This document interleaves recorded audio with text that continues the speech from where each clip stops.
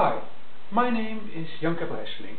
I'm an MD and I'm chair of IOCOB, a foundation for innovative research in complementary medicine. I would like to tell you something about a very interesting example of complementary medicine, the use of an ayurvedic herb, Boswellia, for the treatment of diseases like rheuma, colitis ulcerosa and, above all, edema in the brain due to breast cancer. Many people think that herbal medicines are just weak-acting drugs. This is not the case. For instance, Boswellia is also called incense. Basically, Boswellia is the base of incense. It is fluid excreted by the tree, and from this fluid incense can be made. But also it can be prepared for a drug which you can use for treating diseases which are characterized by inflammation.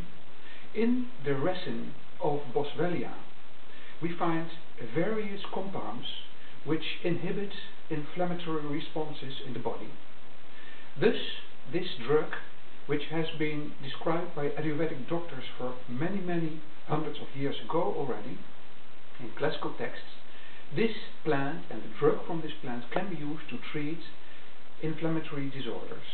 There are many trials done already on the fields of colitis ulcerosa, so inflammatory bowel disorders, but the most interesting thing is that it has been researched as a drug which can be used for inflammation in the brain caused by metastasis from the breast to the brain.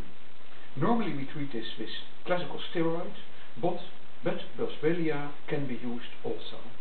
So, in this case we see that an old ayurvedic medicine is as powerful as the most modern steroids we have in our hands to treat edema in the brain due to metastasis of cancer.